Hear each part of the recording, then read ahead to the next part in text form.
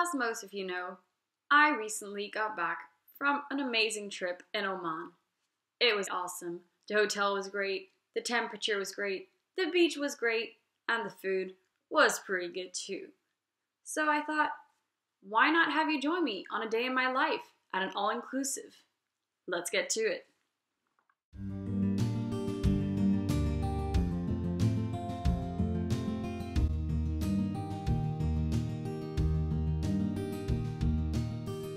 So as you probably know, if you are familiar with all-inclusive hotels, there's usually buffet, breakfast, lunch, and dinners, as well as snacks provided throughout the day. So I generally started off my day at the omelette and egg stand, where there was always a line of people, to get myself an omelette with everything. Onions, bacon, paprika, and some other stuff, I don't even know. And I would have bread with that.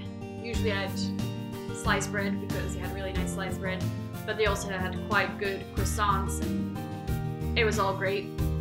They also had a freshly prepared waffle and pancake stand, which, you know, is amazing with Nutella.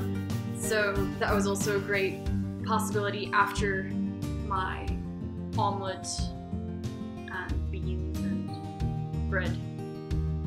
At the end of this, I always ended with yogurt, fruit, and granola. So I would have a layer of muesli, then a layer of yogurt, a layer of fruit, a layer of yogurt, a layer of fruit, and then granola and raisins if they have them. And I generally drink tea with this. So on this particular morning, I had 3 slices of bread with a 2 or 3 egg omelette, grilled tomato, and beans. Then I had 2 Nutella pancakes and my yogurt and fruit and granola concoction. Then we, of course, went to the beach, had a little swim, relaxed a little bit, read a little bit, until about 2 p.m. when we had lunch. We always started off with soup. In this case, it was just a cream soup. It generally was a cream soup, as I like cream soup.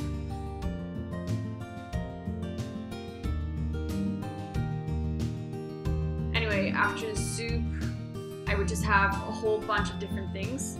I would generally start off with a plate of cold appetizers, so that would be cold pasta salad. Generally, there would be lentils, possibly cold potato salad, a whole bunch of different cold salads.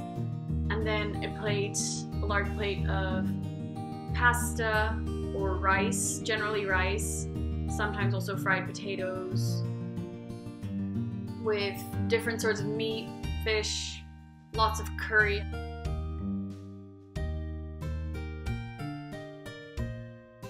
And dessert. This is what I had on the specific day I decided to film. I believe the second day.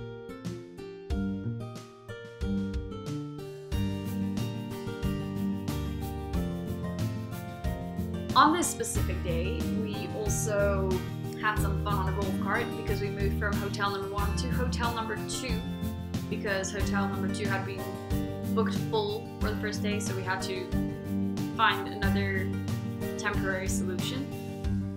So we went to our second hotel. There we went for quite a long beach walk with lots of crabs, lots of birds because there was some illegal fishing activities going on, and yeah, just great company.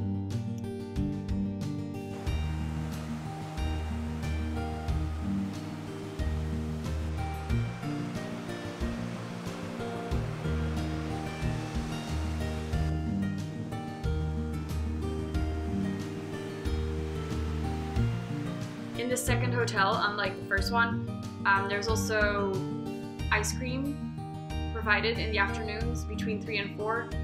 So they had chocolate, vanilla, and strawberry, and I just changed it around every day because why not? Then the evening was basically the same as lunch. So again, soup for starters, then either a cold or a hot other plate, and then another hot plate, and dessert. Dessert would be some sort of cake or rice pudding. The second hotel did not provide any fruits or anything except for with breakfast. So yeah, I had a lot of cakes, but they were pretty good. And the dinner would generally be between 8 and 9 o'clock.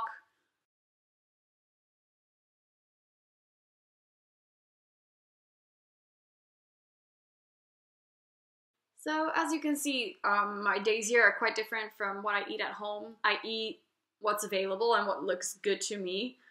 It's generally 4 meals in a day instead of 6 or however many I have. But they're also quite big. I mean, I have at least 2 plates of food with every meal. So even though I eat less frequently, I just eat big amounts. The point is to be flexible and to adapt a little bit and to just enjoy everything that's going on. I honestly had a great holiday, and I hope I've been able to cast a little bit of light on what I eat at an all-inclusive. Hope you liked it. Give it a thumbs up, subscribe, and I'll see you next month.